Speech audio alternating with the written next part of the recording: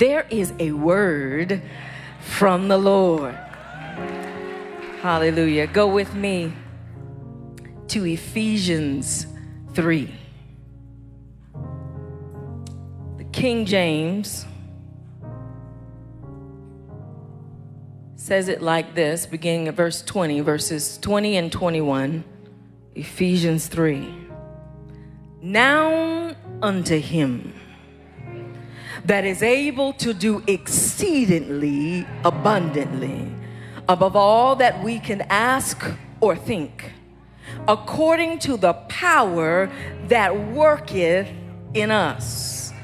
Unto him be glory in the church by Christ Jesus throughout all ages, world without end.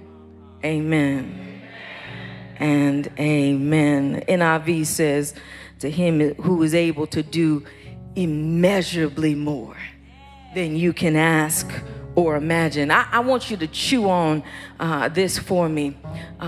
Empowered in him, through him, for him. What did she say? In him, through him, for him. Empowered in him, through him, and for him. Let us pray.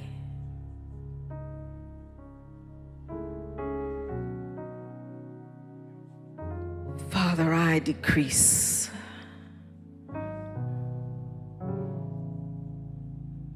And I pour out all that I am to be used for your glory. Work in me. Be edified and magnified in this place. God, I'm asking that you empower all of us. But I'm asking you this morning, God, for a special anointing upon the women in here and those who are watching online. Father, every now and then we need encouragement. Be that to us this day. In Jesus' name, amen and amen. Hey girl, do you know who you are? Do you know what you have achieved? The things that you take lightly? Every other day that's filled with stress, and you miss the fact that you overcame everything the enemy threw at you? Hey girl, look at you, polished, put together, and no one is aware what it took for you to get here. Hey girl, I know it's only been 104 years since you've been registered or had the ability to vote. But look at you starting podcasts, having political debates, senators, congresswomen, vice presidents. Hey, girl. Look at you, doctor, esquire, CEO, owner, operator, executive, mother, caretaker. Hey, girl, is that you? Are you holding down the house, taking care of the children, and still making his head turn? Hey, girl. Is that you? You are her. You are fierce. You are it. That chick, boss lady, Wonder Woman, incredible. You, hey, girl, I see you. Oh, but I also see that sometimes you are physically, emotionally, and spiritually drained. I see you. I see that you're always on top of things, troubleshooting and always working things out. And yet sometimes you are misunderstood. Hey, girl. Perhaps it's because since you were a little girl, they told you to be seen and not heard, to wear this dress but don't play on the monkey bars like the boys. Be quiet and sophisticated. Don't be too passionate because they'll say that you're wild or something that is wrong with you. Ooh, come on now, let's talk about it. It's only been a few hundred years since they diagnosed women with hysteria. if you were outside of the societal norms and expressed too much energy and too much emotion, dare I say too much passion, then they would say that it was hysteria. And in case you didn't know, hysteria means womb. In other words, if you had too much to you, they would say it was a womb problem. Because girls are taught to be women who are poised, happy, easygoing, soft, and pleasant, and would dare not wear jeans and sneakers to preach in. But the boys can be risk takers. They can be aggressive and ambitious. You don't believe me? Let's imagine, if you will, a sports game where all the fellas are yelling and they're outside with no shirt on in negative-degree weather, cheering on their sports team. And we say, oh, that's cool, boys will be boys. Take that same scenario and drop down in the middle of a Beyonce concert where the girls got on them thigh-high silver boots. Y'all know what I'm talking about? All dressed up. You can't do that. They can make man caves and buy $200 jerseys, but you can't go all out because you're supposed to be a certain way and carry yourself a certain way. But I got news for you. It's a new day and a new time, and the people of God have been released. The Bible says that God will fall on the daughters and the sons. That means that he is there for everybody. There's a study that was done on computer science graduates. And when the graduate students ran into an issue, they would go to the professor and the boys would say, something is wrong with my code. But the women would say, something is wrong with me. Something is wrong with that altogether. Hey girl, nothing is wrong with you. Somebody has just been tampering with your identity. Let's talk about it. 52% of the world is made up of women. That makes you the majority. And in the black church, the majority of the congregants are what? In fact, statistically, the majority of the givers are, ooh. Now, brothers, we love you and we celebrate you, but we did say we were taking this moment this weekend for the women. Why is it then that if the majority of the world are women, how is it that all of the power brokers are men? Now, men are generally stronger than women. That's great. We love that for y'all. Thank you for pulling out my chair. I appreciate that. I appreciate that. In fact, I'm going to step out a little bit and say, the only real equality I want is respect and salary. Come on. Okay? I don't mind. I don't mind being taken care of. Thank you, Craig. I don't mind it at all. But the power positions today are not about physical strength. It's about intuitive leadership, effective communication, creative growth, and logistic ingenuity. And after you finish talking, you got to do something. You got to work. Ladies, but because your identity has been tampered with, you believe that you ought to shrink down and not be yourself. The data says that women, when they apply for a job, want to make sure that they have 100% of the requirements, yet a man will apply for the same position with less than 60%. And when they hire you, you don't even negotiate your salary because you feel blessed just to get the job. Girl. Wait. Have you ever heard someone say, I don't like her? She makes me sick. Well, why don't you like? I don't know. I just don't like her. Let me give you some data on that too.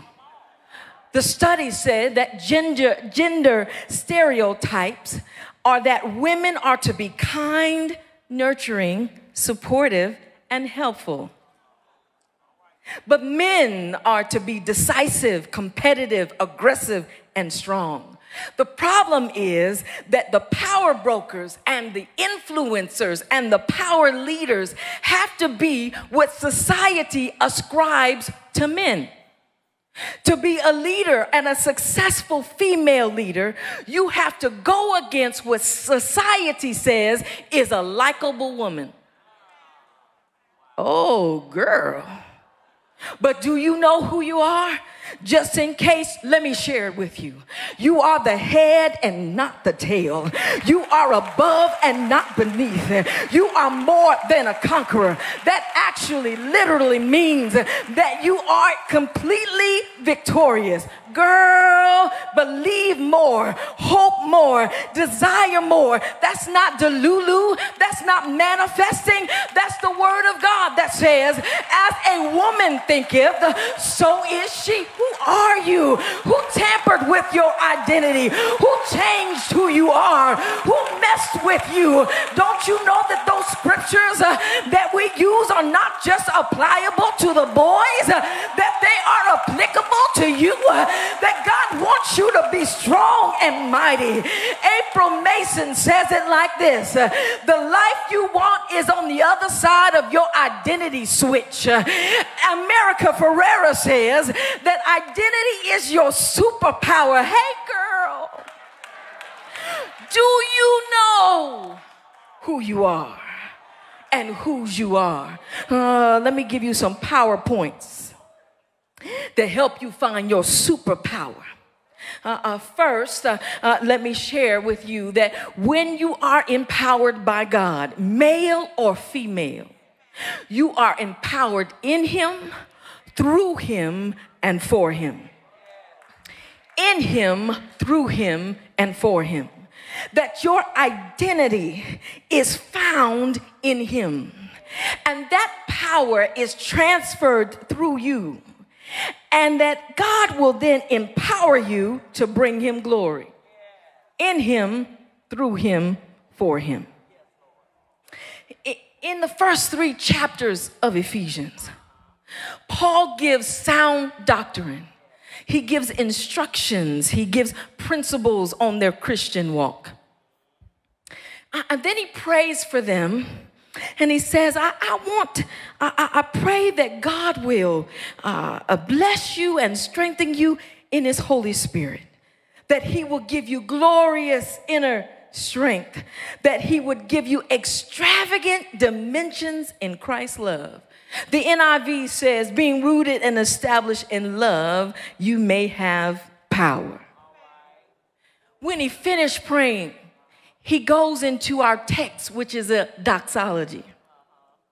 A doxology is a moment to praise God. It is spoken glory. It is audible praise. Here, Paul takes a moment to give God praise.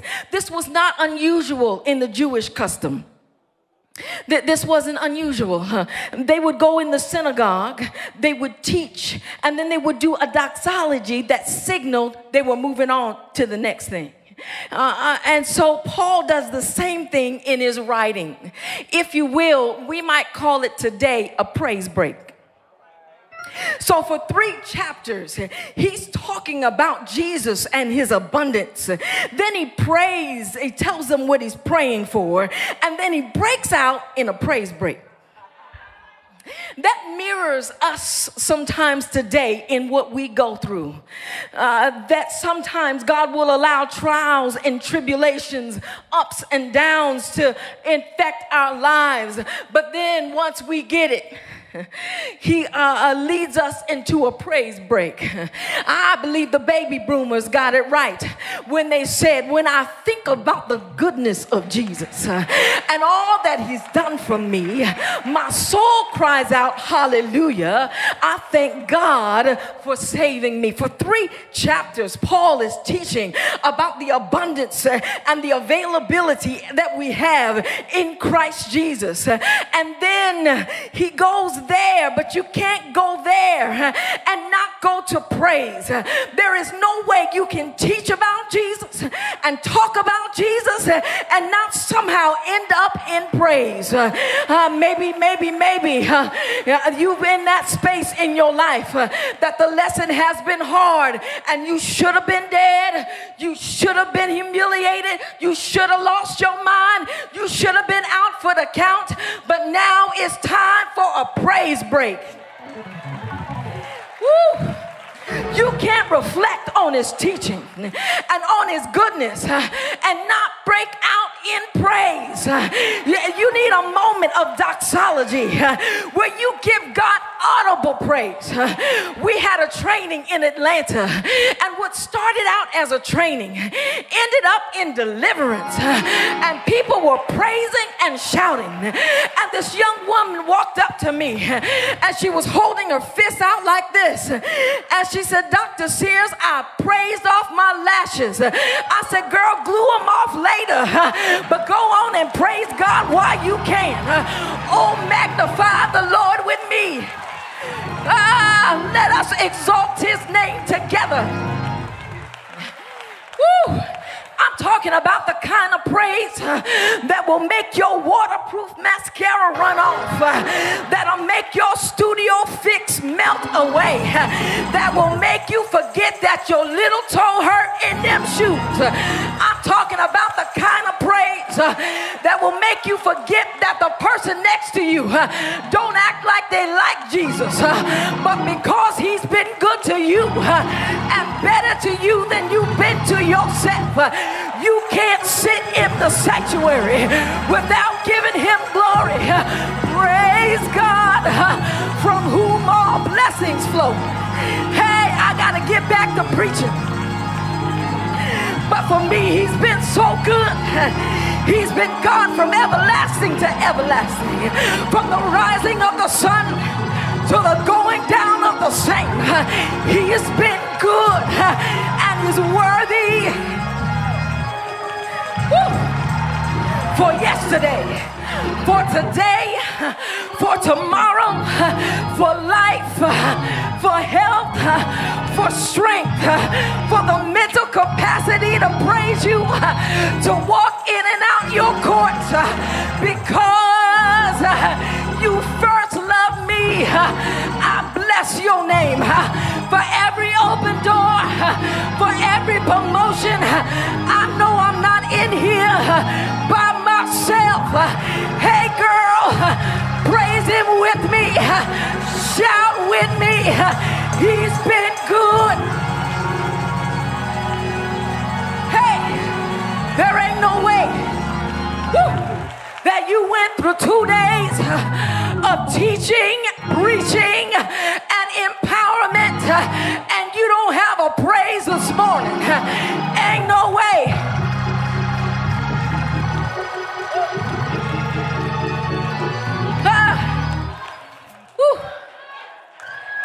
For clothes, for a house, for shoes on my feet.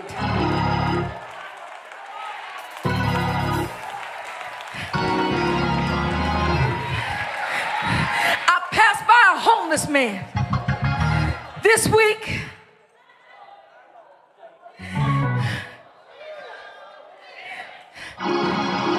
There's no way you can see those things and not reflect on how good he has been to you.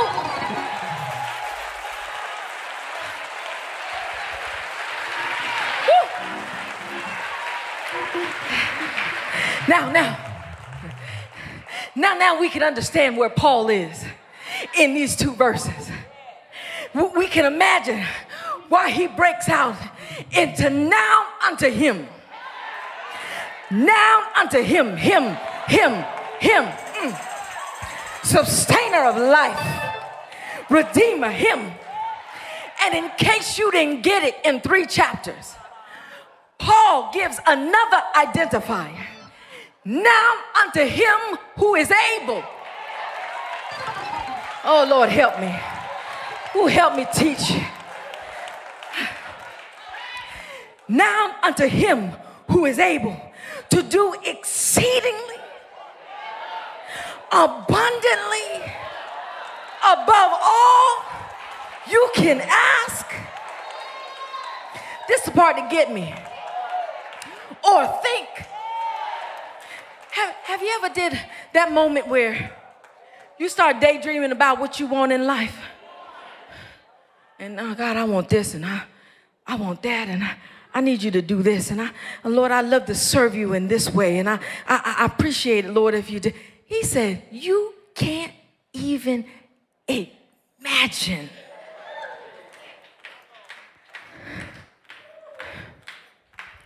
Paul shows a powerful identifier because many of us have suffered from identity theft. And the enemy he has perfected how to get you without getting you. Because if he can make you believe you are not who God says you are, he really don't have to bother you. You'll destroy yourself. You'll mess up yourself. If you don't believe that you can get the loan, you'll never fill the paperwork out. If you don't believe you can get the job, you'll never apply. But you have to be in a place that you know whose you are. That your identity is in Christ Jesus. Ooh, he's been slippery for a long time. He did it to Jesus. Jesus goes into the wilderness for 40 days and for 40 nights, and he tempts him with identity. You, God, turn this stone to bread. You who? Well, jump off and let the angels come get you. You want to be? Okay, well, worship me, and I'll give you all of this. It was about identity. He was using identity against Jesus. But Jesus knew the word, and he was not just man, he was God as well. And so he knew how to fight. And women, let me encourage you, you got to know the word for yourself. You got to know it for yourself. It ain't about what mama them said, grandmama them said. I appreciate that they deposited some things in me, but when I get into sticky situations, I need to know for myself. He's still using those tactics today. 75% of women suffer from imposter syndrome. That you don't believe you should be at the table, that you are worthy to be at the table, that you don't believe that you are who God says you are, that when you get into situations and they snicker behind your back, that you shrink and you diminish. But you gotta be careful, because God has made you fearfully and wonderfully. And to be anything but what God created is against the will of God. Girls, sit at the table, not on the side of the table. God says that he would prepare a table for you in the presence of your enemy. You got the table and you over here.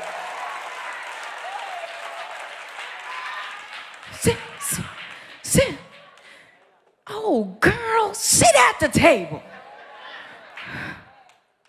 Women deal with fear, brothers. I don't know if you know, but we deal with stuff and we go through some things. We sometimes, women are afraid to speak up in a meeting because they say you talk too much. Now, 95% of the conversation have been men, but as soon as you say something, okay. I know one, and this is not exclusive to women, amen. But if you have a good idea, it's not good enough at that moment until a man bring it up later, and it's the best thing since sliced bread. Whew. I have counseled women over 20 years, and the story remains the same. They don't feel good enough. They don't feel worthy. I'm changing that today. Your identity is in Christ Jesus. The power of who you are and what you can do is in Christ Jesus. You must find your value and your worth in Him. That is the theme for this weekend. I am His. Oh, say it with me, girls. I am His. Brothers, help us out. I am His. If you are Jesus, you belong to Him. Well, let's say, who is He then? He's a way maker. He's the King of Kings. He's the Lord of Lords. He's a miracle worker. He's a redeemer. So if He's a redeemer, that makes me redeemed. And if He's a sustainer, that makes me sustained. And if He's a deliverer, that makes me delivered. Come on, declare it in the house. I am His. Oh, girl, say it like you mean it. I am His. Down unto Him. I belong to Him. And there is power in my identity because I am His. It means that no weapon formed against me shall prosper. If I am His, that means that He really will prepare a table before me in the presence of my enemy. That really means that I can speak those things that are not as though there were. That means that my identity is found in Jesus Christ, and I love every minute of it. Now unto Him who is able. My favorite Smoky Norfolk song. No, I can't even say that. I got a lot. He probably doesn't even know this, but I used to listen to him on the road. My church was about 2 hours away, one direction, and I would listen and I would worship with him. So it's still kind of a little weird sometimes that the person I worship with in the car on the radio and stuff is right there in my face sometimes. That's still weird to me. Sounding just like the track, just it sound. Ain't no Milli Vanilli there. That's his real voice. It's amazing. So let me change that. One of my favorite songs. All of a sudden, the silence, the music hasn't started yet, and the silence is broken with this phrase: God is able. He doesn't just say it one time. And the music didn't start yet. God is able. God is able. God is able, and He won't fail.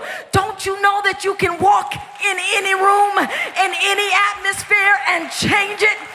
Everything you are and everything you hope to be is found in Christ Jesus. Imposter syndrome only works if you think it's about you. Girl, it ain't about you. It's about the Lord and His assignment on your life.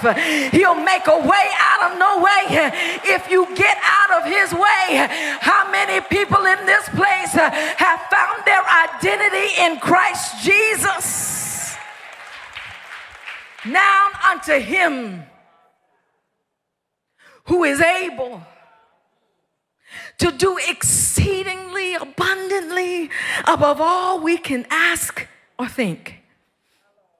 In Him is where you find your empowerment. Your identity is in him.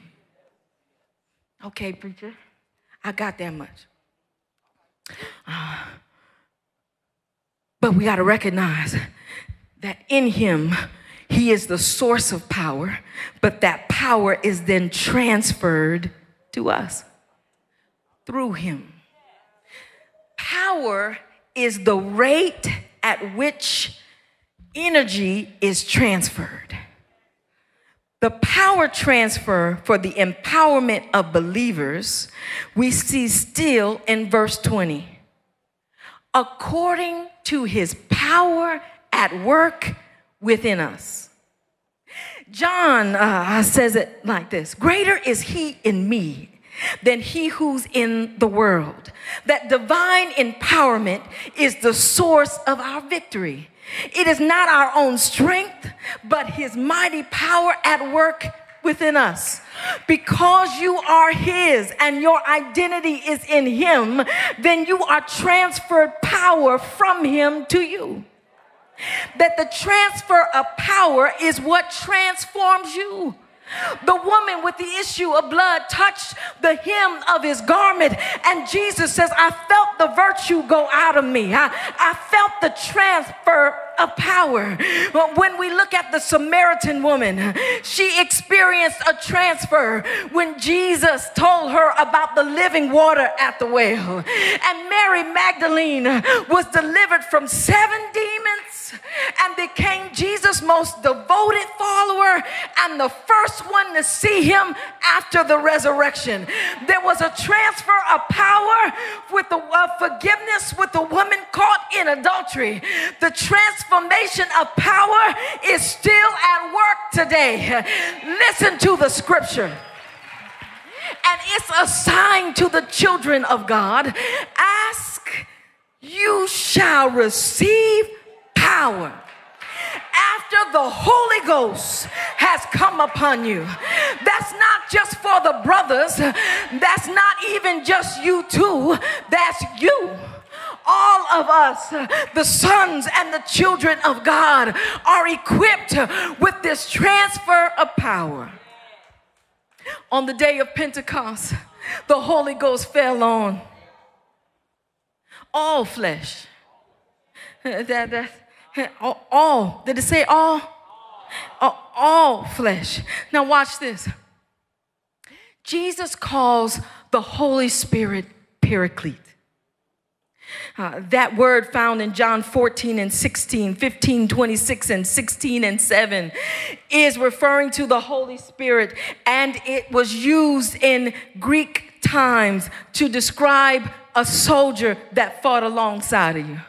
The word actually means that the one that fights alongside of another. It means that when you're fighting, you're not alone.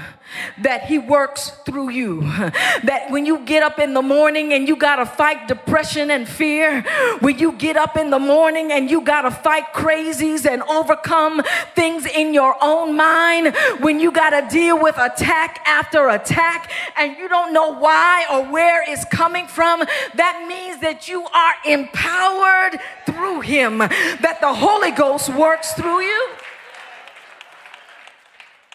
In those times, imagine, if you will, I'm going to be the soldier. No. This you.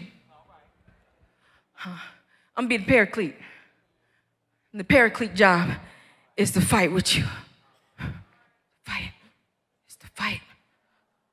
To fight. In other words, he fights what you can't see.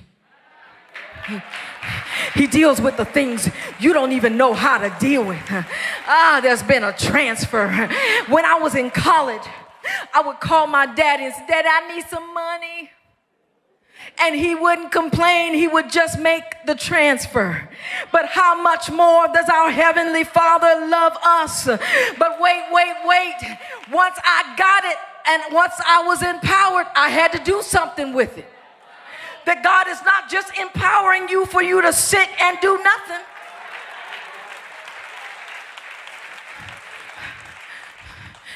Lord, I need to get rid of this doubt. There's a transfer. Come unto me, all you who are labored and heavy burdened, and I will give you rest. Lord, I can't. And God says, you can. And repeat after me, I can do all things through Christ that strengthens me. Lord, I need. And he says, I've given you authority to trample on snakes, scorpions, and to overcome all the power of the enemy. Is there anybody in here that can identify a transfer in your life, that God has not given you the spirit of fear, but a power, love, and a sound mind? There has been a power transfer because you accept Jesus Christ as Lord of your life.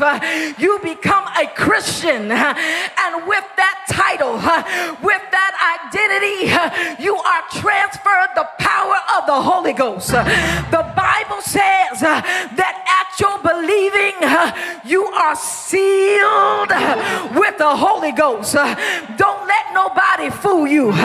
You got the Holy Ghost if you don't have a shout. You got the Holy Ghost if you don't have the scream. Everybody is different, and everybody doesn't have to be the same. Those aren't chills you feeling. That's Holy Ghost power. Those aren't tears out of nowhere. That's Holy Ghost power. A transfer is happening. He's in the atmosphere. And if you open your heart, if you open your mind, you'll feel God moving. Can you feel him? Can you feel God moving? Hey, in him, through him, for him. Oh, you bless me. You have power at work in you. Now unto him who is able in him, according to the power at work in us, through him. That power is transferred. Ask me why. Verse 21 tells us, to him be glory. The NIV says, in the church and in Christ Jesus for all the generations. Don't get it twisted. You got empowered and you got the power so that you can bring glory to the name of God, so that you can bring glory to God in his church. You are empowered. Jesus says in John that you shall do greater work than he did. Girl, you better work. You are empowered to do more. You are empowered to live a life that reflects the Father. You are better than you think you are.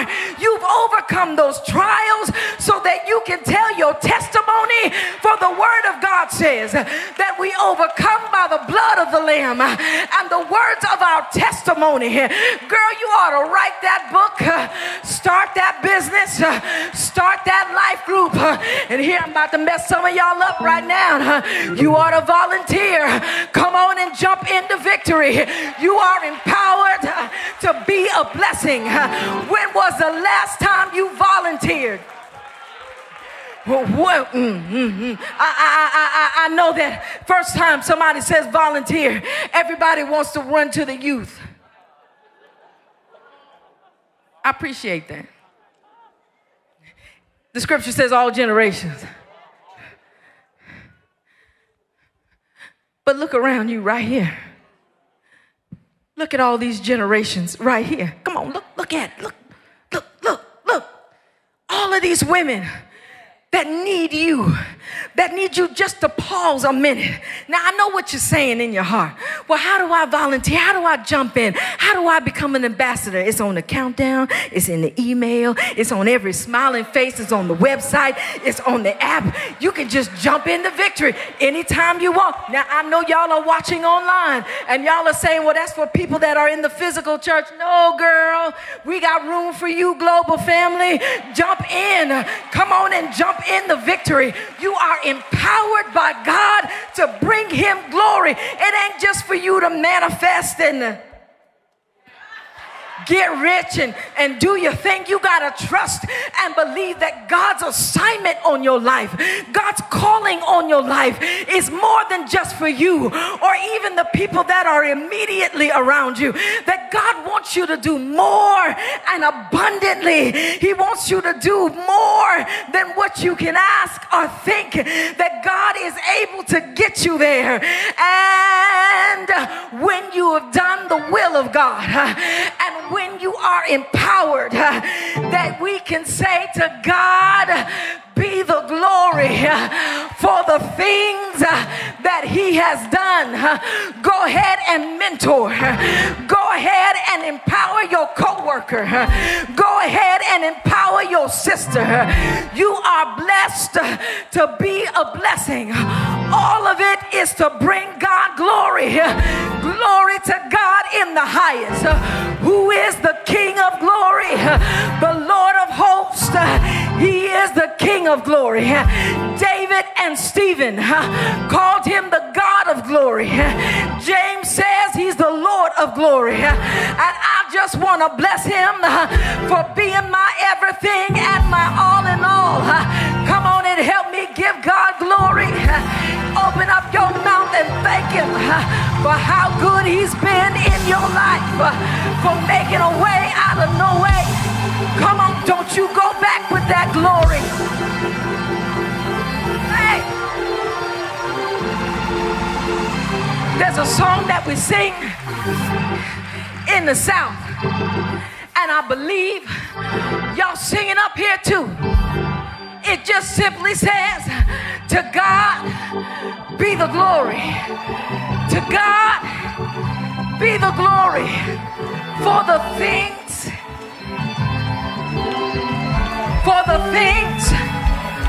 he's done, for the transfer of power, for the working of the saints. Hallelujah. Yay. Thank you, Lord.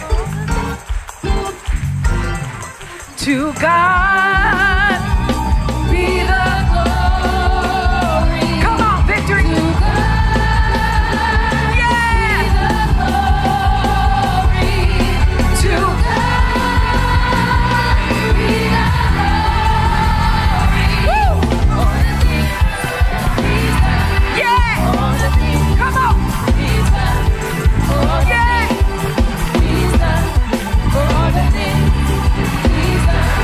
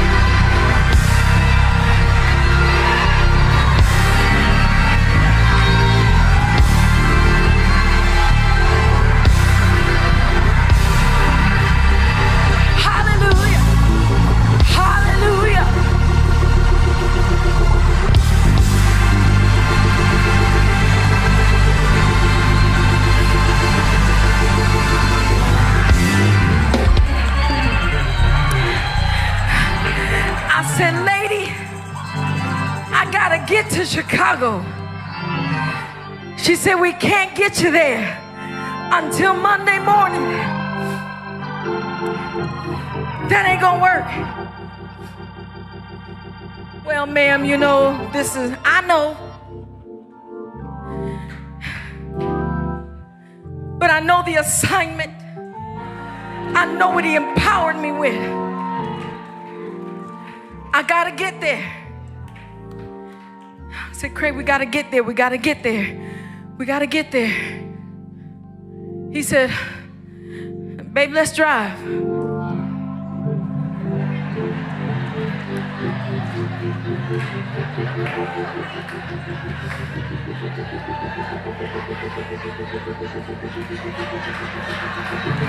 So, all right.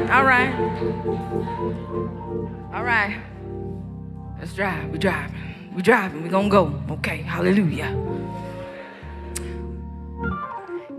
$1,816 for a one-way vehicle.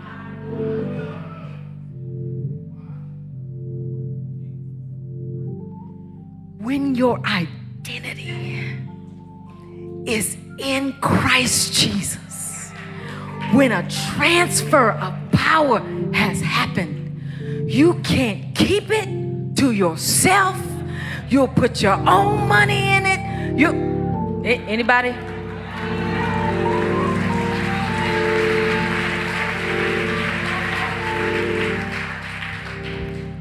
You must first find out whose you are to know who you are. I am His.